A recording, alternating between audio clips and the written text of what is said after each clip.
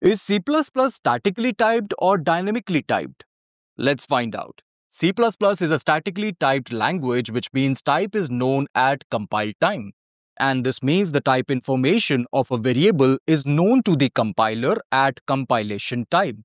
This means if we define a variable of a specific type, we cannot assign a different kind of value to it. For example, here I have defined this variable age of type integer. Therefore, this variable can hold an integer value.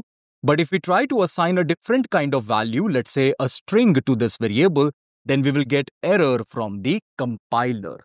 We are getting error from the compiler because compiler already knows the type of this variable. This variable is of type integer. Therefore, it can only hold an integer value. If we try to assign a different kind of value to it, then compiler will throw an error. Now let's discuss some advantages and disadvantages of C++ being statically typed. The obvious advantage is early error detection.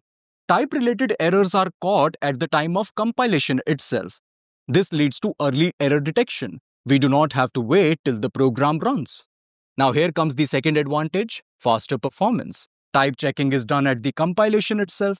Therefore, at runtime, there is less overhead of checking the type, hence this leads to faster performance. Now, apart from these advantages, we have a disadvantage of C++ being statically typed, and it is less flexibility for dynamic behavior.